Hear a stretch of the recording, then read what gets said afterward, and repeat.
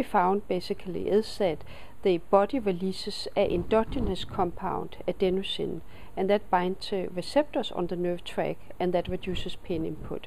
Acupuncture has been studied by many different groups, and there are also other mechanisms that's been proposed.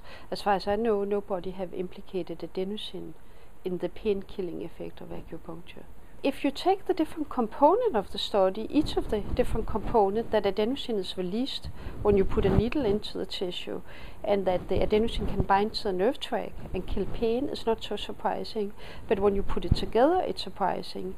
And I think it's not so much a matter of whether this is very novel or not. It is very novel, but the really important message is in the paper is that it might be possible to design what is called medical treatment that can enhance and prolong the effect of acupuncture. Because once we understand how acupuncture works, we can actually go in and try to do it even better. So our study suggests that acupuncture works very similar to local anesthetic. So during acupuncture, you have adenosine, which a transmitter is released. And adenosine would bind to the nerve tracts and works very similar to how local anesthetic works. It would basically bind and slow the conduction in those nerve tracts.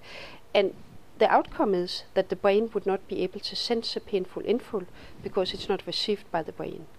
But anybody who drives around in a neighborhood would see acupuncture clinic on every other street corner.